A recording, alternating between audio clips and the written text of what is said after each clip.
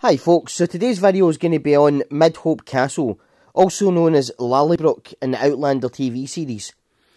It is situated in a hamlet of the Hopetoun estate to the west of South Queensferry on the outskirts of Edinburgh.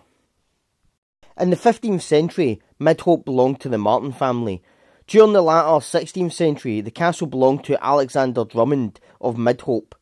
Alexander Drummond was a servant of the Earl of Huntly.